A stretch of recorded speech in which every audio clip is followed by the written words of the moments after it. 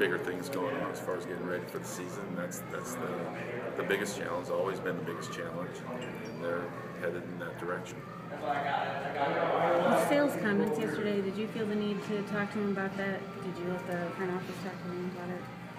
I mean, I've had conversations with him, but I think for anybody that's been around Chris, he has an opinion. He has a right to talk about it, and I don't think that's going to stop as far as guys having opinions and speaking their minds. What about the criticisms that come your way that you should be the person who's saying these things and not somebody in the front office? I mean, do you feel that that's... Look, as a manager, you get criticized for a lot of stuff. I'm not worried about stuff on the outside. It matters what goes on inside. So, I can get criticized for pinch hitting the guy.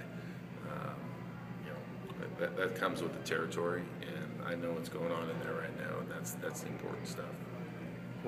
How far Sale could go today, potentially? I don't know. I haven't talked to Coop about it. I'm just actually excited that he's pitching today on a big field.